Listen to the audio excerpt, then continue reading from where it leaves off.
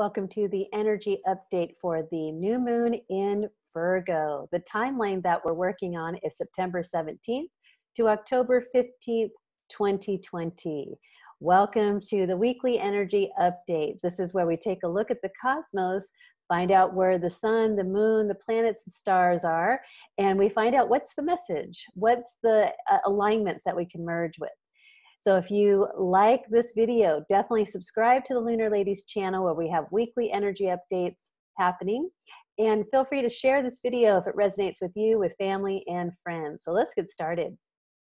The new moon in Virgo, what is that? That's known as the Maiden's moon, or maybe even closer to the idea of the Virgin's moon.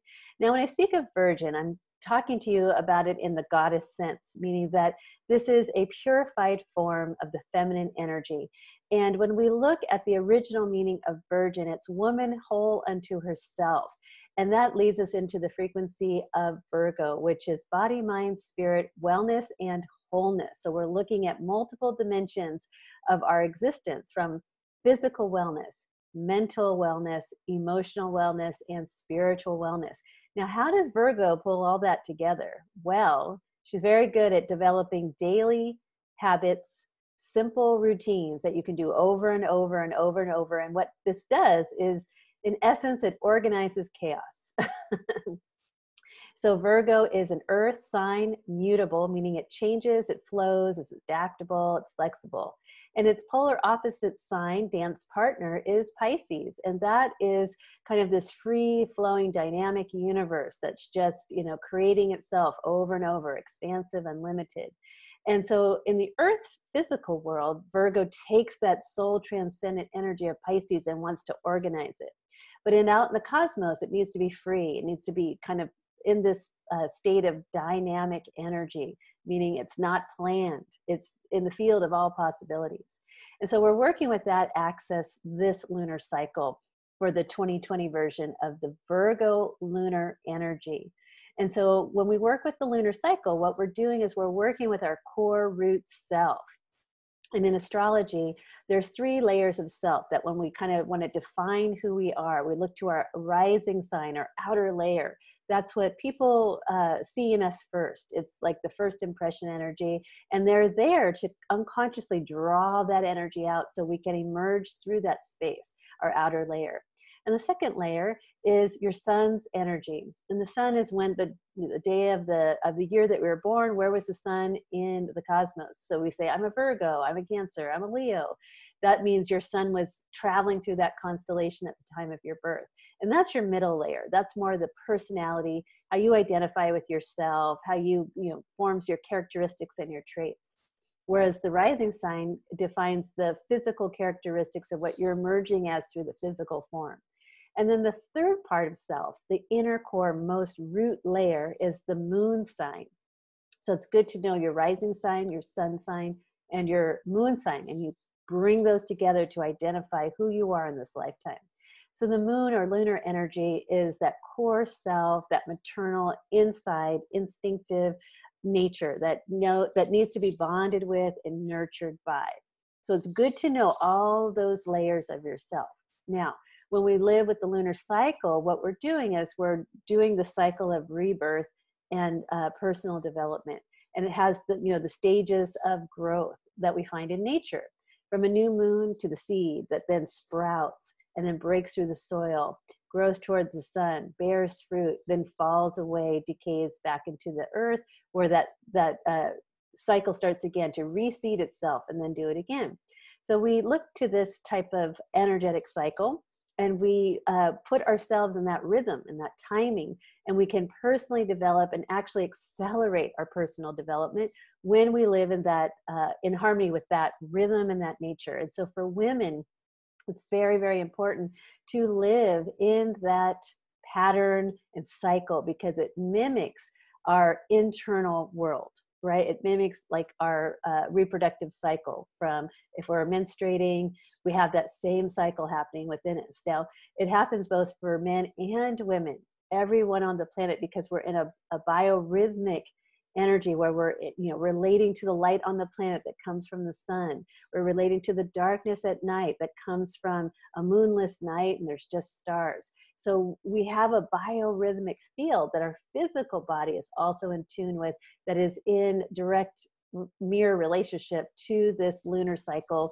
vibration, to the seasonal changes, to this life cycle of a seed. It's all happening. It's like a fractal within a fractal within a fractal. Okay, so that's the lunar lesson 101. Now, here we are, the beginning of a new cycle. And I call it the new moon. Some refer to it as the dark moon. And this is when the sun and the moon align together, conjunct, same degree in the sky. And when that happens, it starts a new cycle, right? So here we have September 17th, 4 a.m. on California time at 25 degrees Virgo. That starts this new cycle, so that we take that moment, September 17th, and we see when will the sun and moon align again, and that will be October 16th for the new moon in Libra. So we have that timeline in which to create, manifest, destroy, get through obstacles, break through limits, and then bring ourselves to fruition, and then finally release it all, celebrate it, and let it go, and then coming back to the inward phase. Okay, so with all that in mind, where are we going? Where in the cosmos are we? I always like to say, what time is it? And I looked at the sun and the moon and I know what time it is in the cosmos. So the time is the new moon in Virgo, and it's the maiden's moon, virginal moon. It means really the wholeness type of moon. So you're going to be working on your wholeness, body, mind, spirit, wholeness, and how do they integrate together as a multidimensional experience of reality. Now remember, Neptune is opposite the sun and moon in Virgo. Neptune is in its home sign of Pisces. And so we're remembering that we're in this world, but not of this world. Our soul is more part of the cosmic fabric of creation. And we have an aspect of soul coming into human form, physical form, that is having this experience. And so we want to be able to integrate both those aspects of ourself, where we're not leaving one out, where we're just like, oh, I'm in a human body, I'm a human being, and that's it. Well, there's more to the story than that. You're also a soul having a human experience, and it's very temporary, and you've had multiple experiences, multiple lifetimes, and it's all stored in your unconscious, or even your, some people like to go to the Akasha, to the records of all these lifetimes. Okay, so at the timing of the new moon, the sun will not have risen above the eastern horizon on the west coast. So it's happening at 4 a.m., 7 a.m. on the east coast.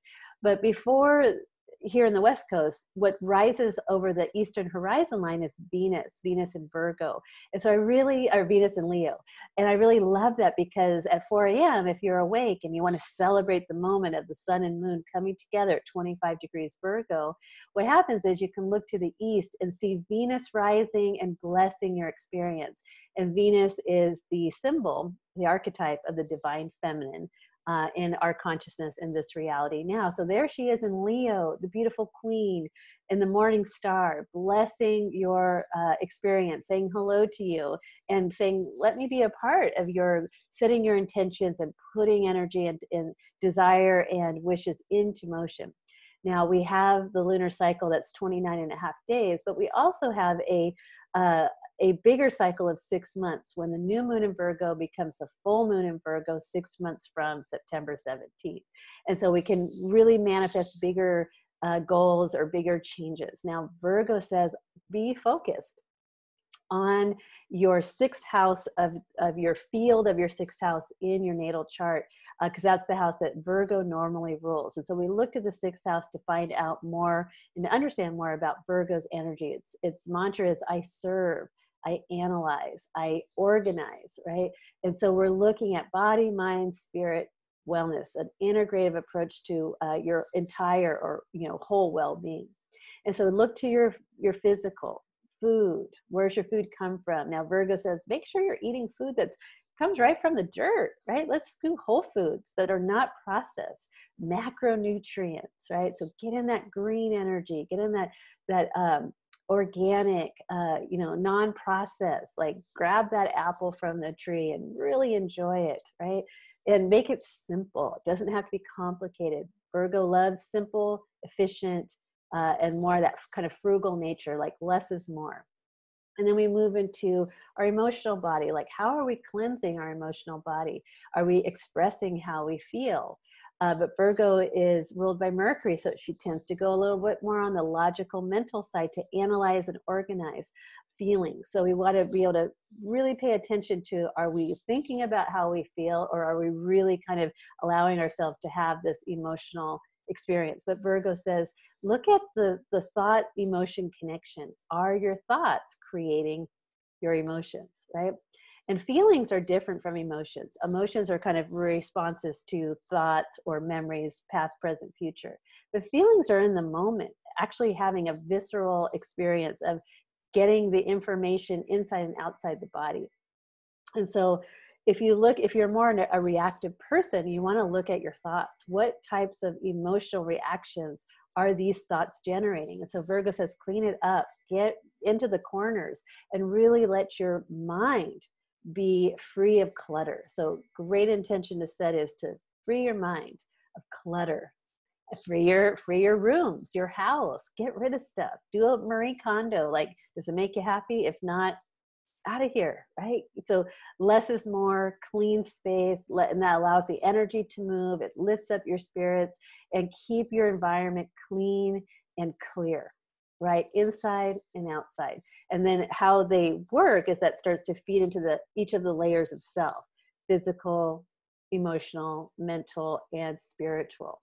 All right, so we have Venus blessing us, appearing as the morning star in this early morning new moon, a conjunction of the sun and moon. Now, 25 degrees Virgo, the Sabian symbol is a boy with a censer, serving a priest at the altar. And so I myself grew up in a Catholic household, Catholic school experience. So that was like really easy for me to imagine.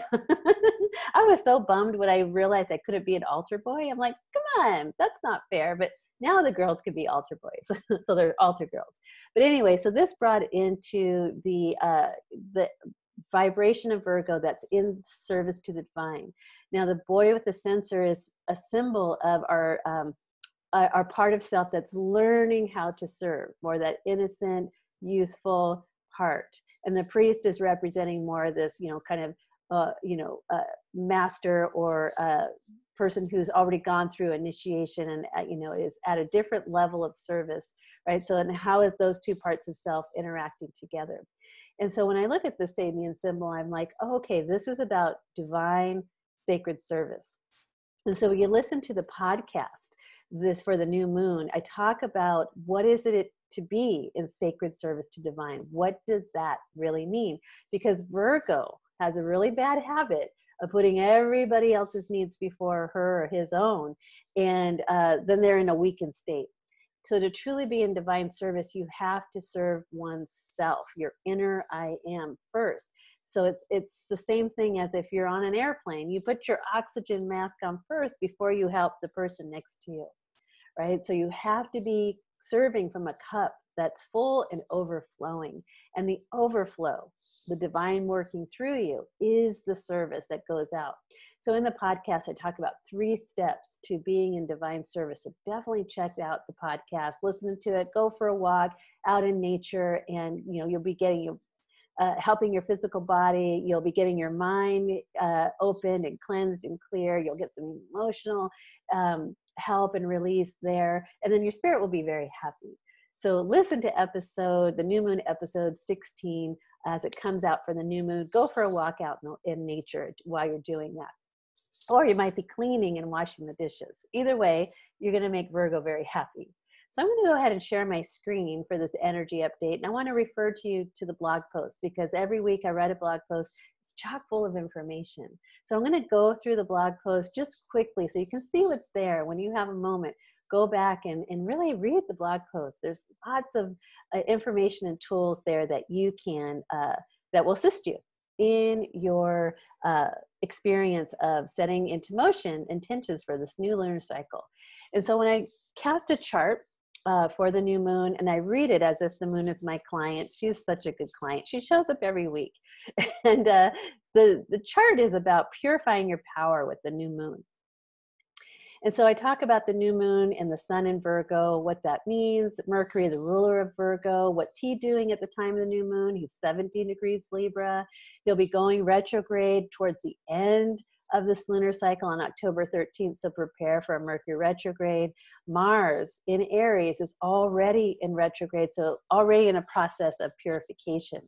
So there's lots of purifying energy happening. Now, when Venus, as I mentioned earlier, appears as the morning star in the east, she's at 12 degrees Leo, which 12 degrees is a starseed marking of the healer. And Pallas Athena is also at 12 degrees in the sign of Capricorn. And together, their relationship is in a 150-degree angle, which is called a yod. And that's a spiritual finger of God, like a light in the chart. And so you need to make a spiritual connection to your inner feminine Queen Leo lover energy to Pallas Athena and Capricorn, wisdom. So wisdom reigns during this lunar cycle. So read more about that. But in the chart for the new moon, there's a trapezoid. And I really like to focus in on the trapezoid dynamic in a chart. It's a very old, ancient energy that can show up in charts. It's not that common. It's pretty much rare. And I have a few clients, including myself, that have a trapezoid. And when I look at that energy, I intuitively know that that's a snare. It's a trap for light workers. And so, but there's a way out. I know the way out. The trick to releasing oneself from a trapezoid, because it's an old kind of ancient place with, in ancient times, they use that as kind of a trapping of souls. But there's a way out, and it's in the double yod. So you have to understand the corners and how to make relationships between the points of the trapezoid. There's 4 points. They relate opposing angles to one another, and that's the way out of the light worker snare. And so when you go to the website, you'll learn about those points. And the first point is the sun and moon, right? The sun and moon coming in to the Mars and Lilith. So we've got to understand that relationship. And the other one is the North Node in Gemini to Saturn retrograde. And so take a look at that. And if you need help, you can always do a one-to-one reading with me, or you can join me in my inner circle where I do group coaching about your chart in harmony and joy with other women who are using their natal astrology charts on a daily basis to learn about themselves and to shift and change their life in an accelerated way. So the next part of the blog post is I break down the lunar phase. So I break down the new moon in Virgo. Here's the symbol, so you can find it in your chart. What house does Virgo rule for you? Here's the lovely Maiden's moon. Isn't she pretty? And I talk about what that means in relationship to oneself.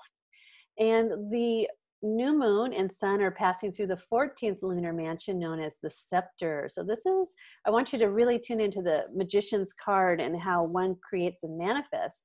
And what is your wand? You're going to learn about what your wand is and how to use the power of discernment.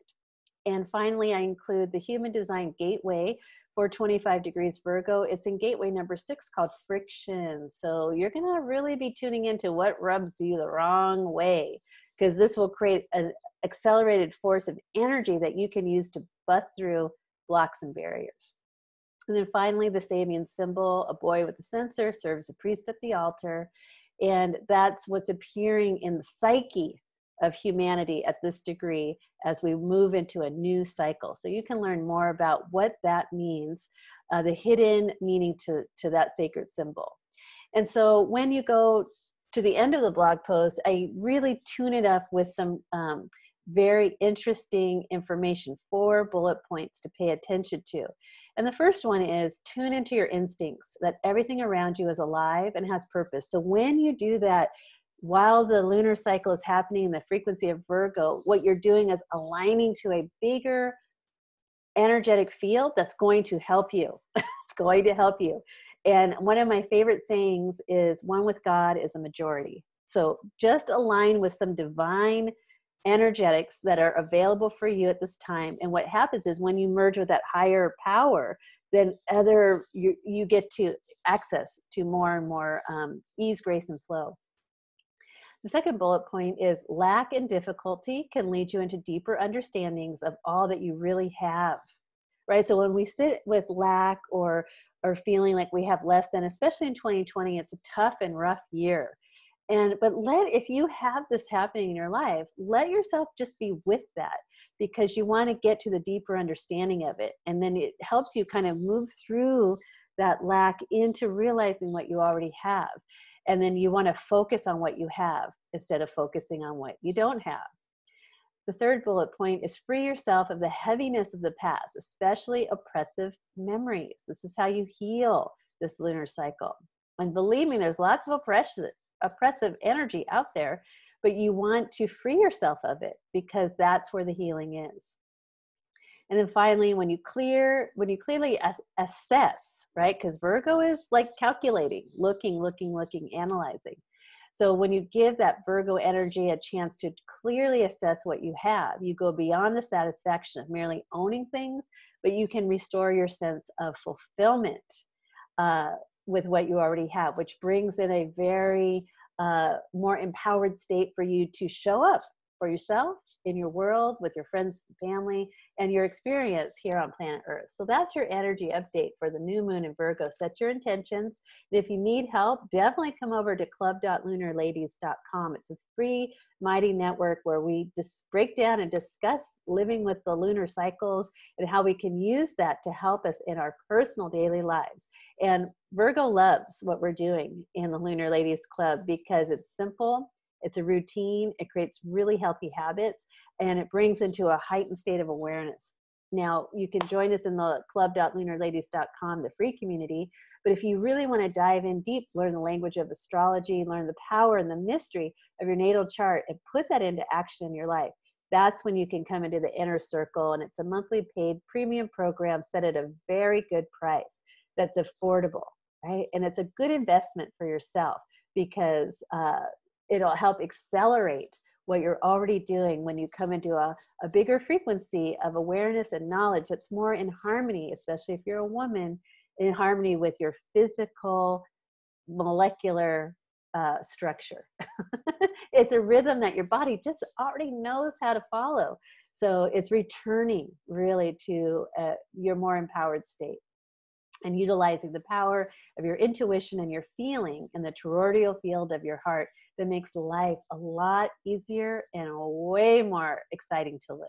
So thank you for watching this week's energy update. Come back next week for the first quarter moon in, where are we going? Capricorn. So it's going to be really good. So I'm very excited to see you next week for the energy update. Make sure you check out this New Moon's Lunar podcast and WTF, What the Frequency.